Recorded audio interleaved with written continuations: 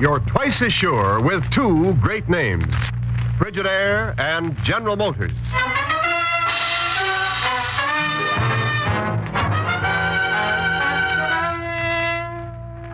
Frigidaire presents Herbert Marshall as the man called X. Wherever there is mystery, intrigue, romance, in all the strange and dangerous places of the world, there you will find the man called X.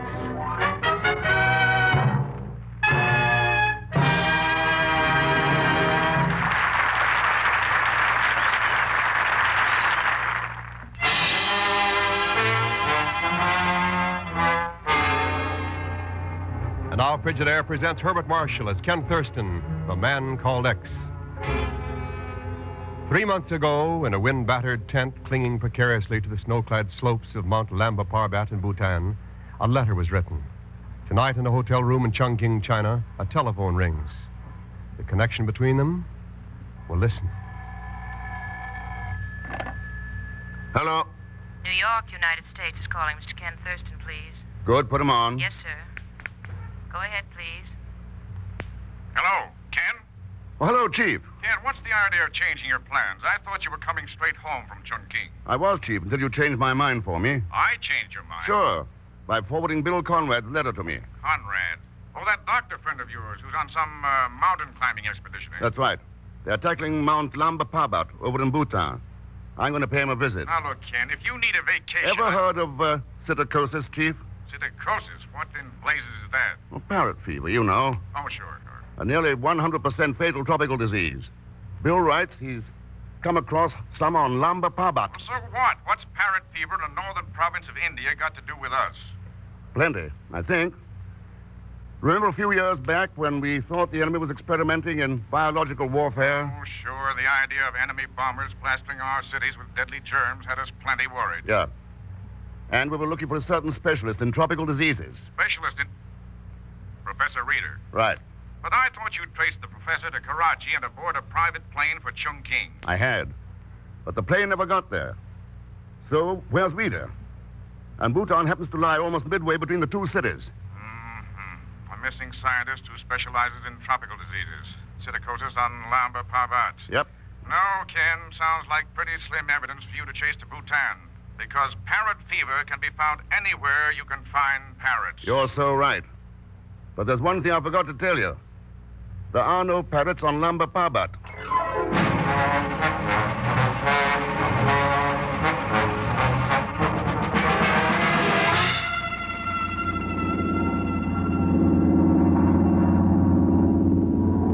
Mr. Thurston, do we have to keep flying in and out of those mountains all the time? I get dizzy from high places. Dipsomanic, you understand? You should have thought of that before stowing away on this plane, Pagon. You wouldn't take me with you, so how else could I supply you with my invaluable assistance? And how was I to know you were going someplace like this? Look at that.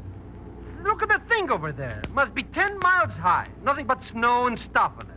That's Mount Lamba Parbat. Hang on. Mount Lamba? Mr. X, we're falling. Relax, you idiot. We're going to land. On that pile of rocks? We'll be crushed to death. Not on that landing strip, we won't. Oh, you mean ahead there, beside that prison or something? That's the castle of Salal Chowdar, backer of the climbing expedition Bill Conrad's on. But why are we going to see him? To find out what he and Bill can tell us about Professor Reeder and about psittacosis. Huh? Hold your hat, we're going in.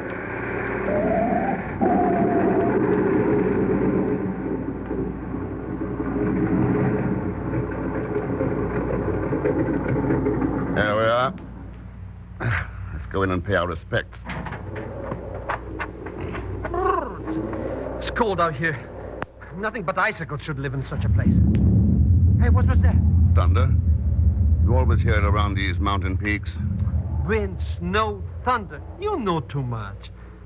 What a joint. At least you'd think the people would be hospitable enough to meet us. I don't know about people, Pagon, but there's a young lady coming this way. A young... Hey, you're right. Some cute cookie. You are fools. You are blind, stupid, idiotic fools. Huh? Wow. Go back. Return where you came from before you too fall victim to the spirit of the snows. that a standard pitch you give to all arriving guests? Wise men do not make light of serious warnings, Sahib. Your friend, Dr. Conrad, is proof of that. Bill, what about him? He would not listen either, Sahib. And now Dr. Conrad is dead.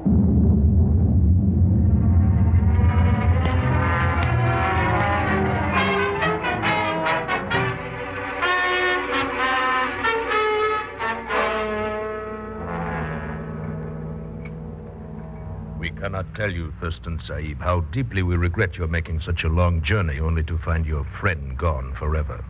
Bill Conrad will be missed by more than me, Sir Lyle. Right, Thurston. A good doctor can be missed by all humanity. I felt fortunate indeed when he volunteered for my expedition. Your expedition, Huxford? John Huxford is the real leader, Thurston Sahib. I merely supplied the financial backing. I see. You said Bill slipped and fell in a crevasse? So it would appear. Though none of us saw it happen, we merely missed him from his tent one night. The next morning, my ward, Marlise, discovered his body. Is that not so, my dear? Yes. Yes, that is right, Sir Love. Just another link in the chain of ill fortune that's followed this expedition. You've been having tough luck, Huxford? Well, we've lost some valuable scientific instruments. Conrad's death was a major blow, of course, but I'm referring specifically to a strange, virulent malady that's been attacking our native bearers and helpers. Oh, what's that? It's a mysterious fever, practically always fatal. Nothing we've tried works on it. We've lost so many men, the others refuse to accompany us any longer. They claim that Lamba Parbat is being guarded from desecration by foreigners, being guarded by the spirit of the snows. Yes. However, we've convinced half a dozen or so that their superstitions are foolish. They're at the base camp now, preparing for another drive upon the summit. They will never reach it. Never. Marlise. The superstitions are not foolish. The spirit of the snows is enraged. Marlise. Ask the Lama. If you will not believe me, ask the Lama. He will tell you. Lama? Yes. Lama Sholto of the Temple of Buddha near the camp. He keeps filling the heads of my natives with this nonsense, trying to keep them away from the mountain. And now Marlise, badly upset by your friend's death, is beginning to believe it. There doesn't seem to be much nonsense about parrot fever, Sir Lyle. Parrot fever? What gave you the idea that it's psittacosis? Huxford, I understand that someone ran into it up here. A Professor Reader. Reader? No. And who is he, Thurston Sahib? I only know Reader by reputation, Sir Lyle. But I've heard the professor is quite an authority on tropical diseases. In this case, your informant was quite wrong. The disease is definitely not parrot fever. Pretty sure of it, aren't you? Thurston, I once studied medicine at the Sorbonne in Paris. And though I live in the snows of Lamba Parbat, I too am quite an authority on tropical diseases.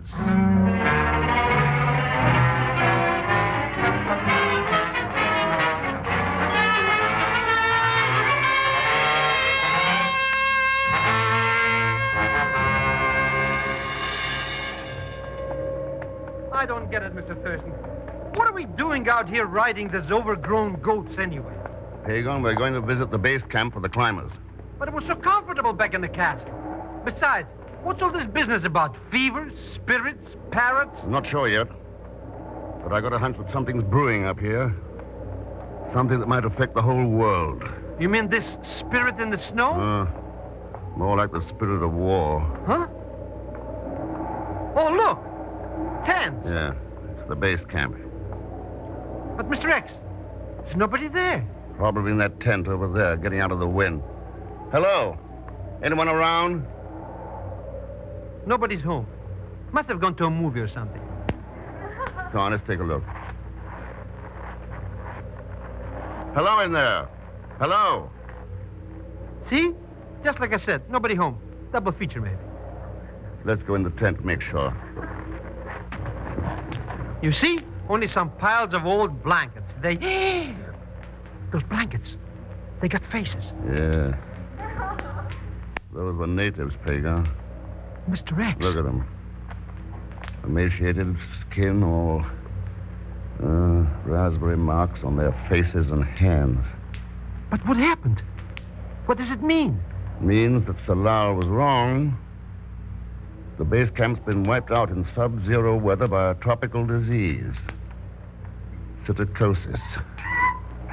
Mr. X, that noise. Yeah, I was wrong, too. There are parrots on Lamba Parbat.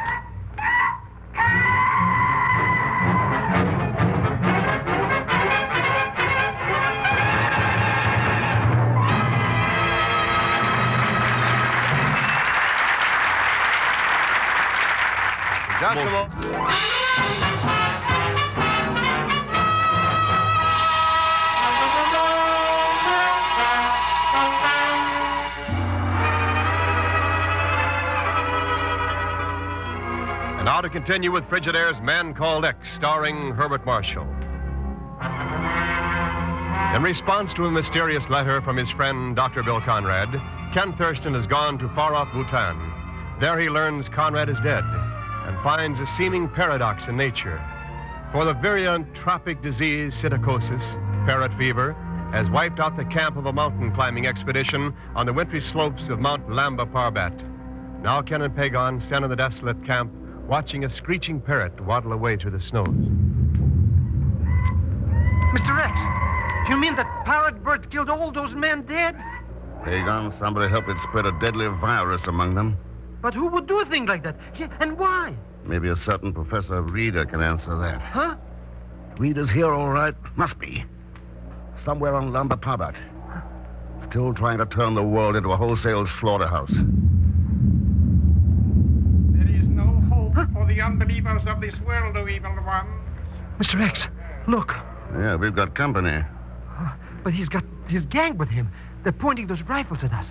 Who is he anyways?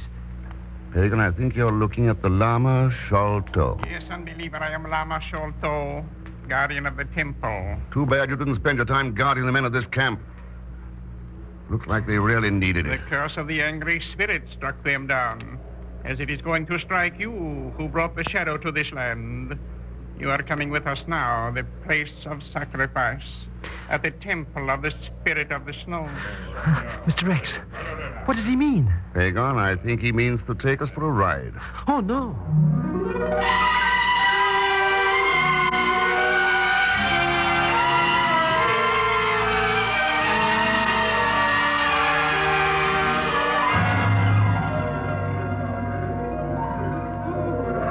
Mr. Thurston, I don't like this being tied down on a stone bench. And that stage over there with the big ugly bird on it. Yeah. A statue of Buddha with a parrot's beak. The Lama goes in for demonology. Show's about to begin, Pagan. Watch the Lama. He's kneeling down on his knees in front of that statue. What's he doing that for? Quiet, listen. We call upon you, O Padmasambhava, in our hour of greatest need. From the seven heavens, tell us, Almighty One, what we must do, that the anger in your heart may dissolve as the sun dispels the mist on Lamba Parbat. What is your desire, Mighty One? Will you speak to us? Will your voice be heard? I shall speak, Sholto. My voice shall be heard. Mr. Rex, that bird is talking. Quiet, will you? Oh, but... My spirit must be appeased. The sacrifice must be made. Deliver their souls to me. Now, just a minute, boys. Let's get one thing straight. The only spirit that needs appeasing around here is the spirit of humanity. The wholesale sacrifices you're cooking up won't save the world. They'll help to destroy it. Blasphemer! Unholy blasphemer! I call upon you, Mighty One, to let me end this desecration. Allow me to silence these miserable tongues. Speak, Mighty One. Proceed with the sacrifice. Mr. Rex, look. He's got a knife. He's gonna slice us dead. Oh, do something, Mr. Rex, do something. Yes! Come on, my friend. Oh, I'm dead. Shut up. Oh, but he shot me with that knife. Hey, that Lama's guy's gone. He's come out of here. Yeah.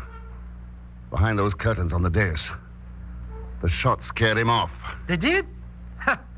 Lucky for him, my hands were tied. I'd have shown him a couple of things or two. Maybe you'll get your chance. Sounds like he might be coming back. Huh? Coming back? Oh, no. Thurston, are you in here? That's right, Huxford. Over here. That English guy. Yeah. Thurston, you're all right. Then I fired in time. How'd you get Here, the let me- inspiration, Huxford? I'll cut the ropes. I rode out to the base camp. saw those beggars snatch you. I followed here. When it looked like things were going to get rough, well, I thought I'd better try something. There you are. Thanks. That's much better. What the blazes was that voice business? Had my hair doing tricks, believe me. Are you kidding? More like a microphone and speaker behind that curtain. So that's it. Then this fake spirit bloke must have been... Look out, Thurston, look out! What's the matter, Huxford? Trigger happy? Someone just poked a gun out from behind that curtain. But I think I potted the blighter. Let's take a look. Good Lord. Yeah. He had a gun, all right. Still frozen in his hand. But, Mr. Thurston, it's that Lal Chowder. You mean he was playing this spirit ghost? Why don't you try asking the parrot sitting on his shoulder? Oh, no!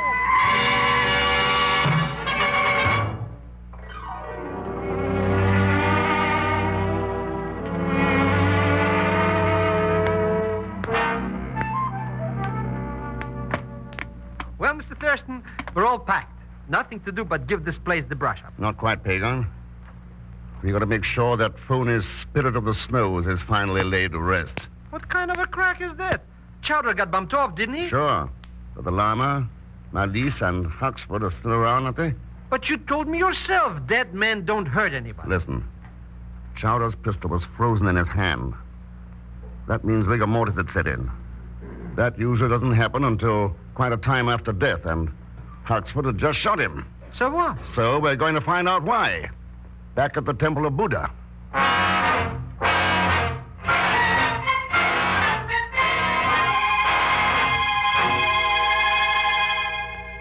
Mr. Thurston, why are we taking this dark passage anyhow? Because it started behind those curtains, Pagan. I want to find out where that llama was going. But miles under the ground, what can be down here? Look along that crosscut and see for yourself. Hey, look at that. Cages. Cages with parrots in them. What are they doing down here? There's a door in that wall. I think we'll find the answer inside. Look at this place. A junk shop for bottles and old gas burners. Pagan, it's as modern a research laboratory as I've ever seen. What are these racks? Full of these tubes and, Don't touch them! Huh? What's the matter with them? Those tubes are full of concentrated death. Psittacosis cultures. Yeah? Professor Reeder was experimenting here with that stuff. That's what killed those natives. He was using human beings as guinea pigs, trying to develop a weapon for biological warfare. So you have discovered the real answer at last, Mr. X? Mr. Thurston, that girl's here again. Hello, Malise. Decided to be in on the finish? There is little use in starting something if one does not see it end. So I followed you here. Mr. X, she's the professor. How about that, Malise? No, Mr. Thurston, I was the one who found Dr. Conrad's letter the day after he died and sent it to you. Then I began to suspect that he'd been murdered. I grew afraid. That is why I tried to warn you away. Then that crack-potted llama must be the guy. Wrong again, Pagan. It's John Huxford. That right, Huxford? Quite right, Thurston. But... He's got a gun. Yes. You know, I was doing quite well with my little experiments here until you came along. Yeah, your mountain climbing provided a swell excuse for bringing in scientific equipment and supplies. I suppose Conrad tumbled, so you ought to get rid of him. Exactly. But how did you, tumble, Thurston? Why would a mountain climber in Bhutan be interested in psittacosis? You were. And your melodrama in the temple backfired. You thought Salal would make a perfect alibi, but you forgot one thing. Rigor mortis. Rigor mortis? Sure. It proved that he'd been killed much earlier. A dead man can't shove guns through curtains, Huxford. And you couldn't have known he was there unless you had put him there yourself. One can't be perfect in everything, Thurston. At least those test tubes and their cultures are perfect. There are nations, you know, that will pay me millions for them. Yeah, too bad you'll never get a way to sell them. Put down that test tube, you fool. It contains enough virus to destroy a city. That's what I figured. You made one more mistake, Huxford. You forgot that glass is breakable. You've smashed it, you idiot. That virus will kill us all. Let me out of here. Not so fast, Huxford. Nice work, Mr. X. Yes, you have, Professor Rader, Mr. Thurston. But what good will it do us? You heard what he said. That virus is deadly. Yeah, but there's nothing deadly about distilled water. Distilled? That's what it says on the rack I took that tube from. Huxford was too panic-stricken to notice. Phew. They were not going to die after all. Well, But, Mr. Thurston, are you sure he was that spirit in the snows? Yeah, Pagon. I'll guarantee it. I only wish it was easy to get rid of another spirit. Spirit of war. That's the deadliest of all viruses in the world today. One that could spread like a plague all over the globe. That's the disease we've got to get under control before it destroys us.